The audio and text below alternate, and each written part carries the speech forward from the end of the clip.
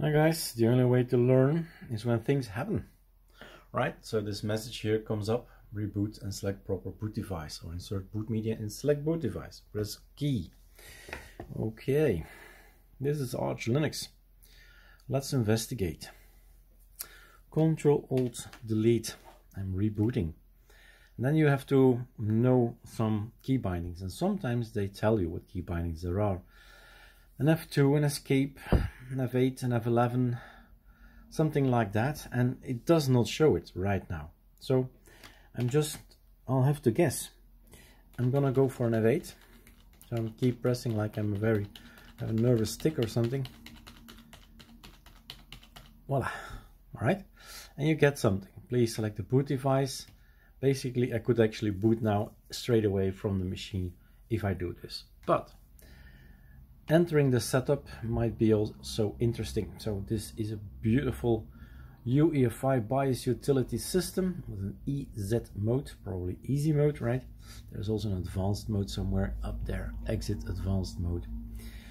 So lots of information here, also a graphical. I do have a mouse, which is great as well. This looks a strange thing here. Just notice it. That's an old computer, 8 years old.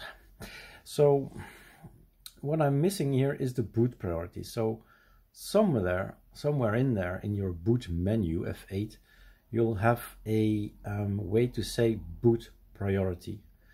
And it wants to boot with this guy. No, you should boot with the uefi first. That's where you boot from, not from the hard disk, from the home and the root and all that.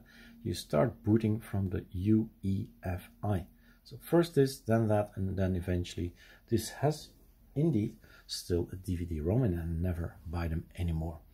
Don't need it, don't want it. And now we need to exit or escape or default. Let's try this one.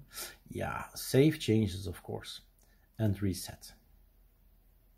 So this was a BIOS thing. This, well, it's not called BIOS anymore, it's uefi, but it's still the same system setting that we were missing in order for ArcoLinux to boot up, because we need to have this possibility. All right, that's all for the video. It's a BIOS tutorial.